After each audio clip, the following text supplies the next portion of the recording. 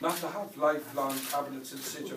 And I think the last Fianna government is a classic example where a guy gets in, like a good friend of mine, actually I won't name him, actually I was speaking to him about the concept the last few days, and he alluded to the Leitrim football team, which he said it's hard to get on but it's harder to get off, okay? And actually sometimes that can be the case with some of our cabinets, that it's difficult to get on them, and once you get on it can be very difficult to get off, as we see some cabinet ministers have made terrible blunders and been left in position.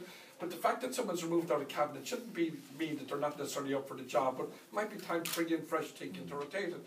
So the concept would be, for example, if I start off with if I'm teaching, going to start off with a cabinet, I appoint my cabinet of 14, then after 3 years I'll probably rotate 3 of them. After a new term I'd replace another 3 and replace 4 or 5 or whatever 2 years downwards. But you can bring people in and out of cabinet. If you look statistically at the British Parliament and the German Parliament, a far greater number of ministers actually serve in cabinet than that is the case actually in Ireland. And I can tell you, like, I'm in the Oireachtas now 15 or 16 years, and I've seen many capable people who have never been in cabinet. But there's a perception, because someone is a cabinet minister once, that they're all knowledgeable, they're all powerful, and that they should be in situ ad infinitum. That has caused a lot of problems in this country. Can I just ask you?